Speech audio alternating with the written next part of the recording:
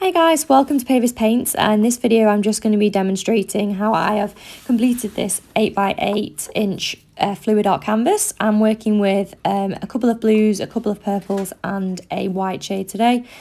I'm putting them in this larger tumbler to create a ring effect onto the actual piece itself. This technique is really useful, especially if you're a beginner to this.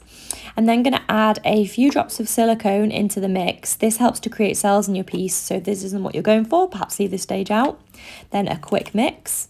I'm then going to pour it onto the canvas in a circular motion. This again helps to create more of a stable, like a pattern with your piece.